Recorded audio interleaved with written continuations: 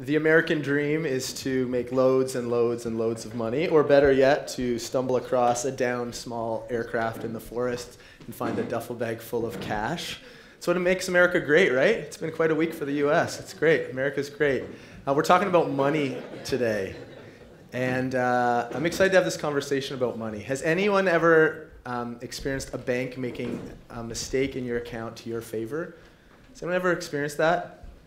Yeah, Laura, maybe no one else has. In my second year of university, banks generally don't make too many mistakes this way. I think it was my second year of university. I was at U of T, and I went to there's a Royal Bank right at the corner of Spadina and Harvard, and I went and just take out $20 because there's this little great pizza shop there, and I had a night class, and I needed to get something, so I was just going to buy a slice. Take out $20, and then when I get the little receipt out that shows what's going on in my account, I can't remember exactly how much money was in there, but like tens and tens of thousands, some like $50,000 or $60,000. And I definitely did not have $50,000 or $60,000 in my account. It was probably like I had $28.50. And so when I took out the $20, I was running. I could not make another withdrawal because you need to have at least 20. And I remember getting the slip and thinking, wait, did maybe someone, like a really gracious person, extended family member, deposit some money somehow in my account? Like they looked me up at the branch and said, we want to give Matt $60,000. So I went and got a slice of pizza, and I was eating it there. And the whole time I was there, I could not get my mind off the idea of what will I do with $50,000. It was all consuming. I went to my night class. I couldn't stop thinking about it. Like, what am I going to do with like 50 grand? So then on my way back, before I got on the subway, I went to another bank machine. And I'm like, I'm going to try to take out 20. If a 20 comes out and I only had like $8, I know that money's still sitting there and there is a party happening this weekend. Or it will be declined. And so I put my card in, I tried to take out $20 more, and it didn't work. And then I said account info, and it was like way down, back to normal. So for maybe a period of 3 hours, I had this feeling of, I have tons of money. And my thoughts, I got to be honest, weren't the most... The thoughts of what I would do with that money were very, very selfish thoughts. It wasn't like I was thinking, who can I bless? What can I do with this? What am I a part of that I can give this money to? It was solely based on what can I buy? What do I want? Where do I want to travel? Who am I taking with me? It was kind of one of those feelings. Today we're talking about money.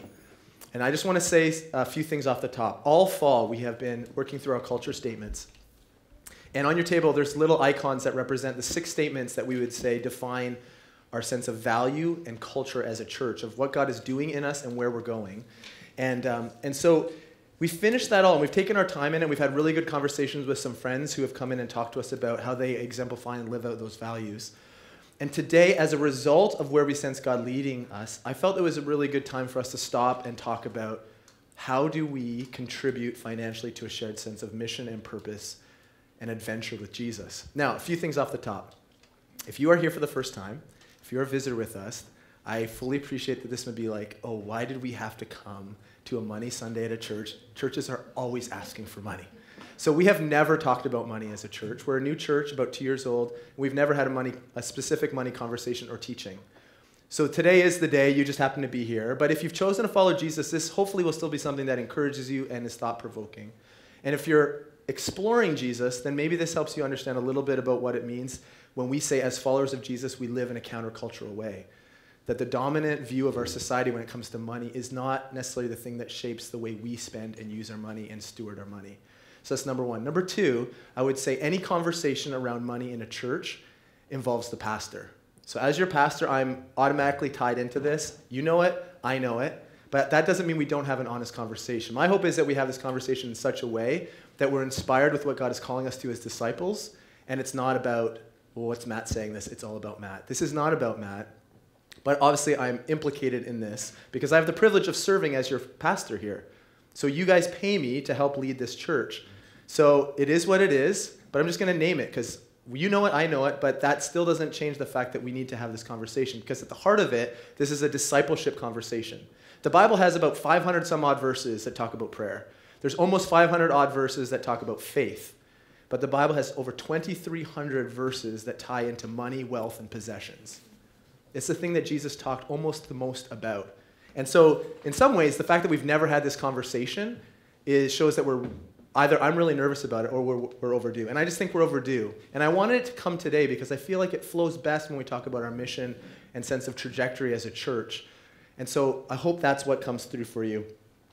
So welcome to Money Sunday.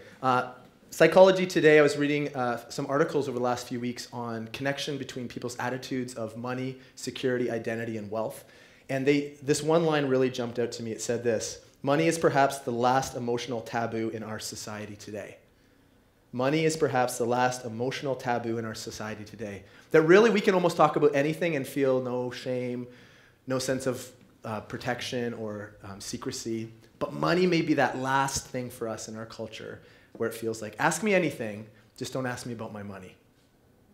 And so I know may push a nerve or a button, but again, our heart is to say, at the end of this whole conversation, this is really a thing between you and Jesus. This is not about me. This is not about what you say to me or say to us collectively. This is about you as a follower of Jesus saying, God, what do you want me to do? What does it look like to steward my resources well?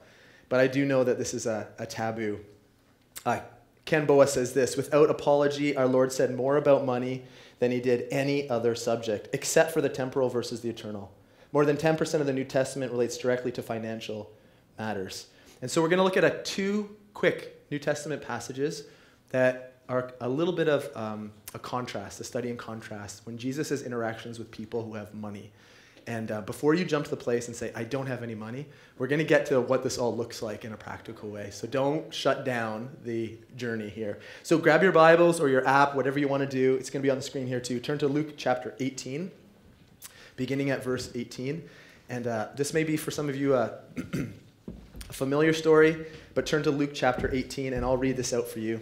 And just to give you a heads up, we're going to quickly read these two passages as a study in contrast, and then you're going to have a little bit of work around your table to talk about what stands out to you in these passages. So I'm just priming you that in about 5 minutes, you can either go to the washroom because you don't want to have a conversation, or you're going to be ready to have like a really quick 3-minute chat around your table so we can listen and learn from each other. So let me read this. This is Luke chapter 18, beginning at verse 18. Once a religious leader asked Jesus this question: "Good teacher, what should I do to inherit eternal life?" "Why do you call me good?" Jesus asked him. "Only God is truly good. But to answer your question, you know the commandments. You must not commit adultery. You must not murder. You must not steal. You must not testify falsely. Honor your father and mother." The man replied, "I have obeyed all these commandments since I was young." When Jesus heard this answer, he said, "There is still one thing you haven't done. Sell all your possessions and give the money to the poor, and then you will have treasure in heaven. Then come, follow me." But when the man heard this, he became very sad, for he was very rich.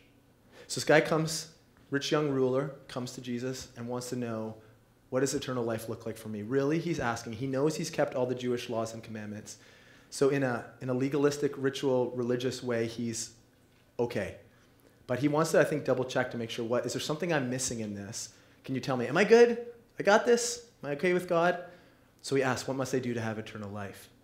And Jesus, who knows all about this man, asks him a question and gives him an instruction that pushes directly on his most nerve-jolting space around his finances. And the man's reaction then, it perhaps pushes him in a direction that's just too much. It's too costly then to say, I have to surrender my wealth in order to follow. So Jesus challenges him there. You can talk more about that in a second. It just seemed too costly. Flip the page.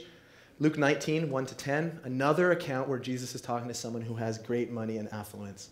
It says this: Jesus entered Jericho and made his way through the town. There was a man named Zacchaeus. He was the chief tax collector in the region, and he had become very rich. He tried to get a look at Jesus, but he was too short to see over the crowd. So he ran ahead and climbed a sycamore fig tree beside the road, for Jesus was going to pass by. When Jesus came by, he looked up at Zacchaeus and called him by name. "Zacchaeus," he said, "come down quick. I must be a guest in your home today." Zacchaeus quickly climbed down and took Jesus to his house in great excitement and joy. But the people were displeased. "He's gone to be a guest of a notorious sinner," they grumbled. Meanwhile, Zacchaeus stood before the Lord and said, "I will give half my wealth to the poor, Lord. And if I have cheated people on their taxes, I'll give them back 4 times as much." Jesus responded, "Salvation has come to this home today, for this man has shown himself to be a true son of Abraham. For the Son of Man came to seek and save those who are lost." So really quick, this is not a religious leader, as the previous account. This is a tax collector, someone who had really, for all intents and purposes, sold themselves out to the Roman Empire. They were working on behalf of the oppressive Roman Empire in order to collect and defraud and take advantage of their very own people. And he had become rich off exploiting others. And in this moment of being confronted with Jesus, he gives half to the poor. His money is all of a sudden wide open, and he's willing to repay those he's wronged up to 4 times the amount. So Jesus responds, salvation has come to this house, and it's evidence that there's something that's changed in this man. Okay, we're going to pause right there. Lots more to talk about, but I want to get you guys at least chewing and thinking about this. So we're going to give you 3 minutes to talk about either of those accounts, things that stand out as differences, common things, ideas, questions, thoughts. If you're really uncomfortable with it, you can sit quiet or grab another coffee. But go, 3 minutes, it's your time. Go for it. The one thing, there's a lot of things we could talk about. For the sake of time, it's interesting that the one who keeps his money goes away sad. So we often say that money is not tied to our sense of happiness. And maybe in some small way that shows in this story where he goes away sad about its connection to Jesus, but he maintains his wealth. So he's sad in keeping his wealth. And the one who gets rid of his money, who empties himself, who's going to pay it all back, seems to be joyful and cheerful and happy because he has this now newfound relationship with Jesus. I think that's interesting to consider. Ecclesiastes 5:10, this wisdom book says, those who love money will never have enough. How meaningless to think that wealth brings true happiness. Money is also very much a spiritual issue. Money, the way we spend our money, the way we use our money, it reveals our motives and our heart and our sense of what we're heading towards. Money also shapes us. It not only shows us where we're going and what we value, it also, in its own way, shapes who we are and continues to reinforce patterns. Jesus says in Matthew 6:21, it says, wherever your treasure is, there the desires of your heart will be also. What are you putting your money into? It's revealing your connection with your heart. And he goes on in another passage, says, no one can serve 2 masters, for you'll hate one and love the other. You'll be devoted to one and despise the other. You cannot serve both God and money. Whenever we have a conversation about money, there's certain things that I think inevitably pop up. The first one is a sense of, oh man, I can't really consider giving or extending myself financially because I'm just barely getting by. Now, that may 100% be your reality here. You may say, that is 100% true. I am really, really just getting by. Bobby and I, in our married life together, have had many, many different seasons in all kinds of different areas. In a financial way, we've also experienced some real struggles, where we had people come around us who said, because of the position you're in, here's what maybe stewardship and giving can or can't look like for you. And it was a real gift to us when we were in a difficult place. So we understand if you're saying, I'm barely getting by. Others of us, though, that feeling of getting by may be more tinged or connected to the idea that we continue to overextend ourselves. So the choices we make put ourselves in the position where we feel like we're just getting by. That the reality is we just keep going forward, and extra money doesn't free us up to say now we have extra money. We just continue to extend ourselves. So the feeling may be very real, I'm just getting by, but what's causing it can be a whole host of different things. I just want to acknowledge that. And this is not about guilt. It is not about legalism. It is about, for you at the end of the day, to think and have a conversation, either as a single person, as a married couple, as a family, to consider. One of the other things I think people often say is, if I just had a little bit more, then I'd be okay. Then I'd be freed up. And my friend Joel Percy, he said this once, and it's always stuck with me. He said, the best predictor of what you will do with riches is what you do with your money now. So whenever we think, oh man, if we just made $5,000 more a year, then we'd be okay. And Joel said, the best predictor of how you'll handle more money is how you're handling your money now. And that's always stuck with me. I want to talk about the pattern of generosity, of radical generosity that we see in the early church. It was a very specific time and period. Not everything that was going on there is directly transferable onto us. But I do want to show a snapshot that the church that's emerging as the first disciples of Jesus, how they stewarded their money and resources. Because I think it's interesting for us to make sure this is a part of our conversation. So in Acts chapter 4, this is what was going on in the hearts and attitudes of the early church. It says this. Beginning verse 32, all the believers were united in heart and mind. There was a sense of unity and togetherness and purpose. And they felt that what they owned was not their own. So they shared everything they had. The apostles testified powerfully to the resurrection of the Lord Jesus, and God's great blessing was upon them all. There were no needy people among them, because those who owned land or houses would sell them and bring the money to the apostles to give to those in need. For instance, there was Joseph, the one of the apostles nicknamed Barnabas, which means son of encouragement. He was from the tribe of Levi and came from the island of Cyprus. He sold a field he owned and brought the money to the apostles. So there's this sense of like, what's yours is mine, what's mine is yours. We're all in this together. It's this very fluid sense. So I'm not suggesting that we all buy 7 houses on one street and we all jump in on them and we only need one lawnmower because one guy does all the cutting. And it's not what I'm saying. Sometimes when we love to go to extremes, we love to go to the place where it says, well, that's what they were doing, but this is different. And so what we do is we shut down the whole conversation. But the heart of it is that there was this sense of purpose and unity in what they were doing out of this mission that Jesus had given them that then compelled them to open up their finances and say, this is for all of us. What are we doing here together? There was almost, well, let me put it this way. If I'm making a major decision, there's lots of topics where I'll ask my friends, hey, what do you think about this? Do you think about that? What do you think about this? What do you think? Very, very rarely would we ever invite someone into a significant financial decision. I think maybe because we're afraid of what that would reveal about the way we spend our money, the choices we make, or what if someone says, are you really sure you should do that? Now, that's not to like slam us. It's to show that we all have this like kind of guard around our finances. I do too. For all of us, this area of discipleship, any spiritual discipline, fasting, prayer, scripture study, solitude, any of these things, giving, all of them are designed as practices to help us move towards God and be transformed by God. And giving is one of those things. It is about a progression of discipleship where we surrender to be transformed. But it's the one thing often that, remember, it's that taboo we often hold on. As followers of Jesus, when we say yes to Jesus, this is one of the most important ways that we demonstrate to our culture that we live and order our lives in a completely different way. This is the counter-cultural kingdom way Jesus followers live. They did in the beginning, and we need to do that now. Tim Keller, some of you will know, he wrote this. I love this quote. He said, the early church was strikingly different from the culture around it in this way. The pagan society was stingy with its money and promiscuous with its body. A pagan gave nobody their money and practically gave everybody their body. And the Christians came along and gave practically nobody their body, and they gave practically everybody their money. So in the kind of moral framework of what it meant to follow Jesus, there was this narrowing when it came to sexual ethic in a society and a culture that preached promiscuity, and a lot of religious practices were tied to sexual practices together. What we see in the new church, in the early church, is that there was this narrowing in terms of choices of sexuality and morality, but this wide opening when it came to finances and resources. It's really, really interesting. That was completely different from the way their culture handled it. They were marked by radical generosity together. Something to ask ourselves is, where does my money go? Whenever you think about, well, can I give? Should I give? What do I give? How do I give?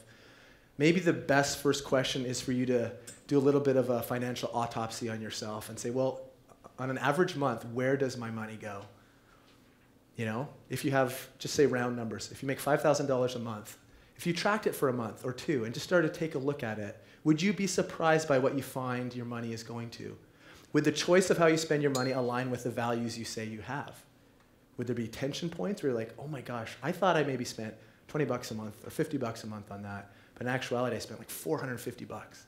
Would there be any of those zones that pop up? Again, it's not about legalism or guilt. It's about being aware of how are we using the money we have. And sometimes just taking a good snapshot over a course of a month is revealing to us in terms of our priorities and our choices that we're making with money. So maybe for you, your next step out of this is really just to step back and say, how am I using the money I have? And what is God saying in that? And then inviting God into this whole conversation. Whenever people talk about giving to the church, sometimes it stirs up resentment and fear and anger based on past experience. And that's legit, it's valid. Those things happen. But when we talk about how do we give our money, the answer should be cheerfully. How do you give? No matter what the amount, it should be cheerfully. It should be joyfully. Check this out. 2 Corinthians 9:7. Each one of us must give as he has decided in his heart, not reluctantly or under compulsion, not because you have to or it's prescribed, but not under those things or compulsion, for God loves a cheerful giver. Does anyone listen to the Science Mike podcast? So some of you may know that, some of you may not. I'm not a super podcast guy. I get way too distracted when it's just like this audio, blah, blah, blah, blah, blah. But and I know some people love podcasts. Justin runs to podcasts, which to me, I'm like, how would you even keep track of what someone's saying? I tried that once, and it was a waste of time for me. But different people, right? But he had this one time he was talking about the idea of giving and tithing and giving money to the local church. And it really jumped out to me because he tied the science of what happens in our bodies when we give. And what happens in our bodies physiologically when we give in a joyful, cheerful way. And I thought it's awesome because it completely ties to that verse we just read. This is what science bears out. When you choose to give, your body releases the same chemical, kind of a chemical cocktail, that's associated with reward, pleasure, good food, friendship. So when your attitude in giving is like, I want to do this, this is what God wants me to do, I'm so excited to give and to belong to this group, this body, this mission, this purpose, you get the same physiological response as when you're like having a good party with your friends, sharing good food. That reward feeling comes with it. It's really amazing. And they would say it's so potent that it counteracts depression and chronic stress in some of their studies. So it's good to give when your heart is in a posture of joyfulness and cheer. On the flip side, though, when you feel pressured, forced, or obligated, all the potential health benefits go down the drain. So it's the difference between, am I choosing to give out of a sense of like love and partnership with Jesus, or do I feel like I have to give? And what happens even in our very bodies is tied to how we respond that way. I thought that was fascinating. The first time one of my very first jobs was at this fish and chip restaurant on Weston Road, Jane and Weston Road area in Toronto. It's called Golden Crisp Fish and Chips. And made $4 an hour. That's what minimum wage was. Welcome to how old I am. $4 an hour, and I was saving up all my money for this, for Nintendo.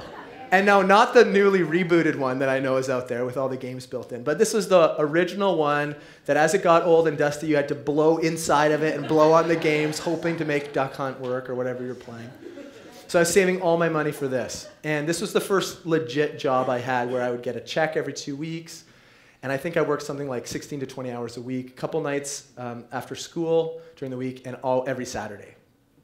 And it was an okay job. I was that guy downstairs who was making fresh cut fries with like potatoes and like slamming it through like this, like 7 hours of this. And then when anything nasty happened as far as they were cutting up the big halibut fish and all the guts were everywhere, I was like, hey, Matt, clean up time. So I'd be like, sweeping all of this. Oh, man, nasty. You want to talk? So, let me just tell you this, sidebar. So all the garbage from the restaurant, they thought it was really East Coasty to have this lighthouse by the restaurant that was where they put all the garbage. So it's like this big lighthouse, and it had a door here, and so every day at the end of the shift, you put all the garbage in there. But really what it became was like this hot box to like rot all the food all week. So then on Thursday nights, which was generally my shift, I'd have to take all those garbage bags out of the hot box, out to the road. Anyways, I worked really hard to buy Nintendo, is basically the point. And this is the first time my parents said to me, hey, Matt, what are you doing with the money you have, and are you going to contribute to a sense of mission at our church? For how our church is involved locally, how our church is involved globally. What would it look like for you? And that's the first time I ever had the conversation openly with my parents where it was my money. Because up until then, when we went to church as a kid, my mom would like give us a quarter, like, you put that in. It's like, it didn't cost me anything. I didn't go, okay, sure, whatever, right? Completely didn't bother me, didn't touch me. But this was the first time where I felt like, this is my money. I worked hard for this. I need this. I need Nintendo. I got to save up for this thing. And I got to admit that I started giving, but I didn't choose to give. I felt like I had to give. My motivation was that I felt like I had to do this because my dad was the pastor of the church, and I felt like, oh, this is what I have to do. I've kind of said yes to Jesus. I'm like 14 years old, 15 years old, and I'm like, I got it. I have to do this. So my heart was not tied to the spirit of cheerfulness or joyfulness. I gave out a sense of, I have to. So when the question comes, well, how do I give? The response will be, give cheerfully, whatever that amount is. And if you can't give cheerfully, then let's have a conversation over coffee about what that is. How are your finances tied to something inside of you that feels like any kind of giving puts you in a place of like frustration or anger or whatever that looks like. Let's have the behind the conversation to figure out so that we can all give joyfully. So from here, here's what we're going to talk about. It's 11 o'clock. We as a church, and we're having this conversation because we have kind of taken some baby steps as a church and then some not so baby steps. So here we are. God's done some things in our church that I would have never imagined. Really, really exciting things. A couple weeks ago, for those of you here, we announced that Reunion is going to be, Eric and Laura over here are going to be planting a Reunion in Hamilton, and that's starting in January 2017. It will be its own church, its own leaders, but we're choosing to work together and rallying around our culture statements as the glue that holds us together. And most of you will know that Dave Drinkwalter is out in St. John's, Newfoundland, also doing that. And to be honest, I have 2 really active conversations with people in different parts of Canada who want to plant a local independent church connected to a network of church planters tied together relationally. So it's super exciting. So a couple things. When we think about what we're doing as a church, this is a local conversation for us who call Reunion Oakville home. Again, if you're visiting, we won't have this conversation next week, but I'm glad you're here today. This is the kind of conversation that sometimes we need to have as we follow Jesus. This is a local conversation for us to say, we have a parent family, our denomination, that's been supporting us in incredible ways, resources and financially in a whole bunch of different ways. But when we hit 2017, it really changes for us. Our picture really changes, which is good. That's the challenge for us. The challenge then is to say, how do we own our own stuff? It's kind of like moving out of the house, out of your parents' basement. If you're still there, ride that as long as you can. And my kids, you're out at 18, so no. But it's kind of like that idea is we have our jobs, we're moving on up, and we're stepping out of parents' home, and our parents are always there, and they'll be there when we need help, but we kind of need to handle things on our own 2 feet. When I was at university, that time where I took out the money, I was working as a janitor 24 hours a week at this church. Evenings, late, I took the job because they didn't care when I came in as long as it was clean for Sunday. So like vacuuming and buffing the floors and all that stuff. I hated that job. But that job allowed me to be independent and go to school and have a place I rented. And I actually gave joyfully out of that place because I had this real stirring of what God was doing in my life when I was 20 years old, 21 years old. So for us, the takeaway from here, a number of things, is I would just love everyone to go from here and on your own individual way, ask Jesus, what does it look like for me to steward my resources well? That's going to look different for all of us. But if you're willing to have an open conversation where everything's wide open, then it'll be really cool to see what God does. And my intuition, my hope is that as we all respond to that, we see how amazing it is that God's leading each of us individually, but as a collective, we're going to be okay. And if we're not, then we'll make some changes. But it's time for us to step up, and I'm inviting you to consider what partnership in this way would really look like. So a few different ways that could look as you go away and think about this. So there's that thing where little babies grab onto coffee tables and they shuffle around. I think it's called cruising. I've asked a couple people, they said it is. So it's that cruising stage to when the baby first starts taking its first initial steps. Some of you have never taken a step in this way at all. You've kind of always held on, never really opened up, never kind of stepped out. And so your first step in this may be the idea of, how do I give anything? And that is a legitimate discipleship step. And that's between you and Jesus to say, well, what does that amount look like? For some of you, it may be the idea of giving $50 a month to show that I'm with and participating in a broader kingdom mission is a huge step, and that is an amazing step. For others people, that is not really a push or a step. There's nothing radical about that. That is like the simplest thing you can do. But maybe you're still not giving anything now, and that is still a step in the right direction. So consider that. What does it mean to let go and take that first step in giving and join us? There's an Old Testament principle around tithing that sometimes gets brought up by churches. We're not going to go into it, but the Old Testament, the Jewish people had this practice of tithing, which was a percentage of what they had. And it was like this 10% offering to be a part of what God was doing in and through their nation as a chosen people.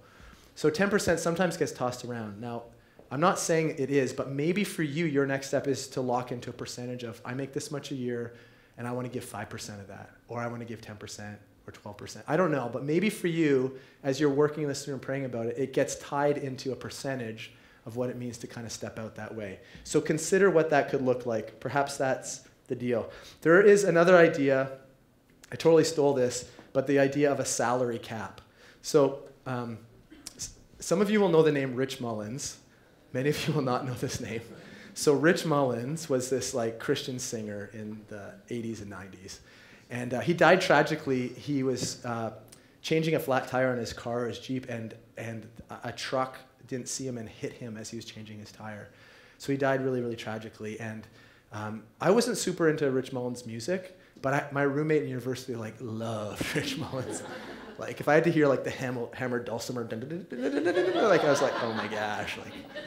But what I loved about Rich Mullins, if you don't know what the hammered dulcimer is, it's an amazing, beautiful instrument. Check it out when you leave. But my housemate Jim was like every Saturday morning he'd put it in, and I was like, oh, for the love of God, turn that down. Anyways, what I love about Rich Mullins, he had a salary cap. So he was super successful musician in the States, hundreds and hundreds and hundreds of thousands of dollars in album sales and royalties, made loads of money. But what he chose to do is he didn't want to be defined by his wealth or his money.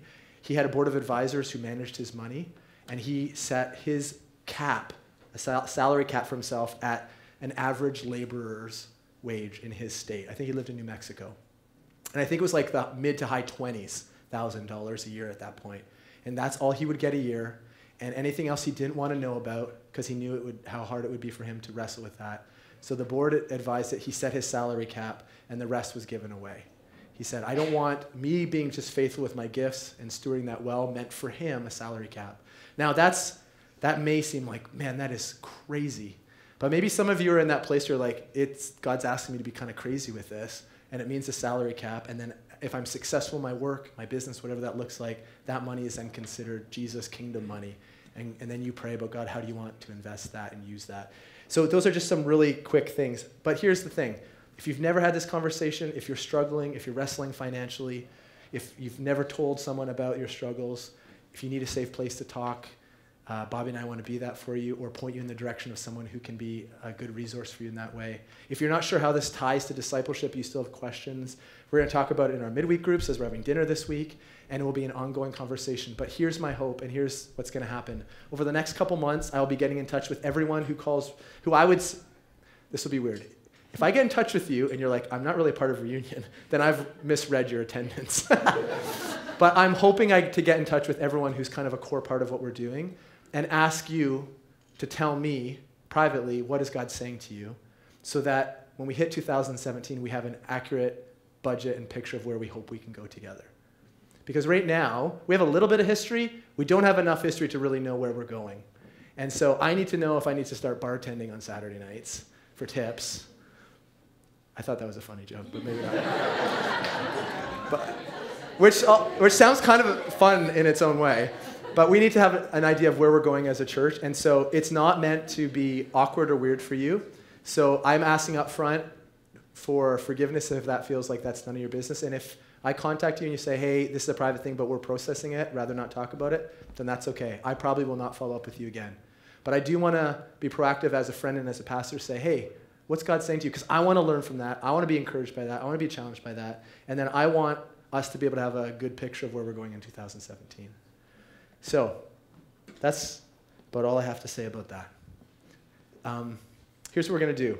Every time we teach, every time we have a morning together like this, we count it a privilege to be together with other friends who are either have already said yes to Jesus or who are considering what saying yes to Jesus looks like. And we try to be honest and authentic and vulnerable. We try to admit areas that we're good and kind of feel like we're on track, and also be honest about areas that we're struggling.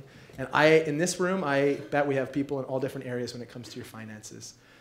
So I just want to say this, however we can serve you and partner, please let us know. We want to have that, and then we will be back in touch. But I want to pray, and then I think Kayla's coming up in a second to lead us through communion. But I want to pray and just have a little bit of space to be quiet and begin to invite Jesus into this place that often is the quiet taboo, please don't talk to me. But at least in this way, invite Jesus into those places, and then we'll see what happens over the coming months. But thanks for at least having this conversation. I'm so encouraged, guys, by what God has been doing in our church and where we're going. And it's just being honest to say, for this next stage of the journey, we need people to say, here's what I can do, and here's how I'm throwing my hat in the ring. And it's all about exciting adventure stuff, faithfully taking that next step forward. But I'm just saying we need to do this together. So thanks for chatting. Let me pray, And then I think Drew and the crew is coming up, and Caleb will come up in a second. So let me just give you a minute just to kind of be quiet. So God, as we take this moment to be quiet, we want to just acknowledge your presence here by your Spirit and invite you to begin and continue to speak to us in this area of finances and stewardship and possessions and money. So we just are quiet here for a moment and wait on you.